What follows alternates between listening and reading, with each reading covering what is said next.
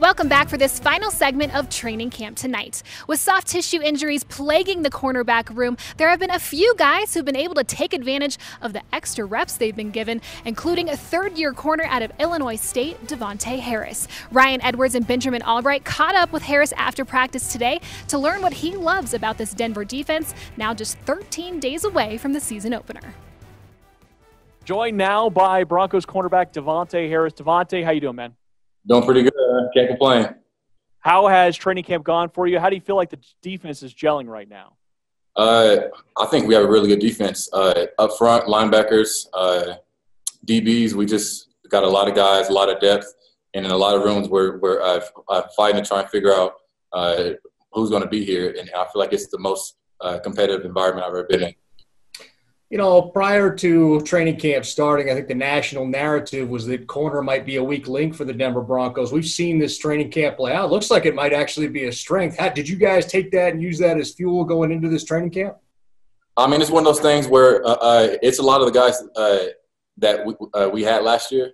And last year, there's some things that we did really good, and there's things that we need to improve on. So this year was to maintain the things that we did well and improve on the things that we didn't do well. So this offseason has been just huge competition, especially with me, Yadman, and Bosby. So, like, every day, even though we're competing against each other, we're picking each other up, we're helping each other out, and best man wins. So, like, we're really close on the field, off the field, and really just trying to do the best to make each other better. Yeah, can you explain that a little bit? How does that you strike that balance between supporting each other, knowing you're all on the same roster, but you're also competing for snaps? And, of course, some of this was also kind of part of the team last year too. But this year you have the kind of open competition, and Vic Fangio said you guys have all been kind of neck and neck throughout this whole process. How would you describe that balance between support and competition? I think it's easy when you have a lot of really good guys around you because you want good for good people. So, like, we all want like a home here. We all want a spot here. But at the end of the day, when you're competing against good people, you mean as long as we all have the same information, as long as we have the same drive, we just want the best guys here. And we all came into the season. We all understand that, and we're just working to just try and grow. And like I said before, the best man wins. Whether it's me, Boz, Ike, or all three, whatever you mean, like whatever happens. They're going to be my guys whether we're here or not.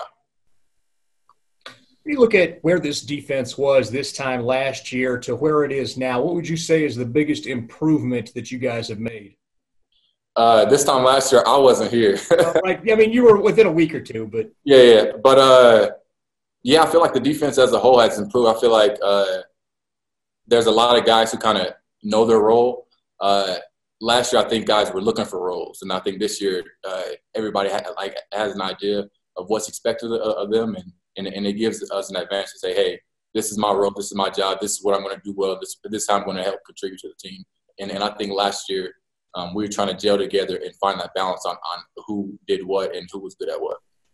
Have you guys reached that point in training camp where you're sort of tired going against the same players? I mean, I see the pads popping out there. You guys are crowing on the defensive side. The offensive side is kind of crowing when they get after you guys. So have you guys reached that point in camp where you're sort of ready to face some other competition? We waited several months for this. I could do this for another 2 or 3 months. I mean, this is something that during the offseason we weren't sure would be an opportunity. So this was highly anticipated. So I'm sure guys are tired, but at the end of the day, we're all aware that the situation that football could be taken away from us. So as long as we have the opportunity to compete, that's what we're going to do. You know, DBs always take pride in getting in the receivers and the quarterbacks' heads. Who's the best smack talker out there?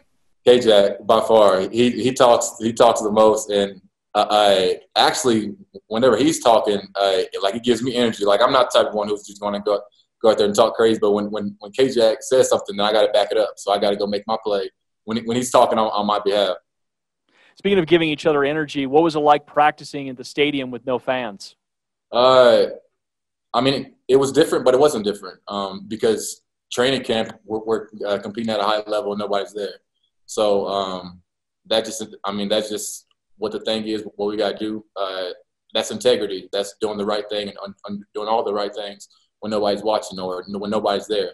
So I mean, it wasn't any different to me. The defense, we went out there, did what we were supposed to do, and we just got to make plays, whether it's 70,000 people or 7 people. Gotta love it.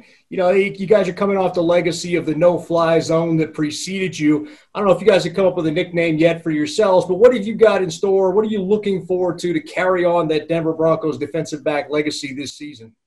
I don't think we necessarily need a nickname. I just think we need an image. You know, I just think we need to go into a game and people to understand that it's going to be a hard time throwing the ball in the air. You might want to keep the ball on the ground. So whether we get a nickname or not, I could care less, but as long as we make plays and we create an image, that's all that counts.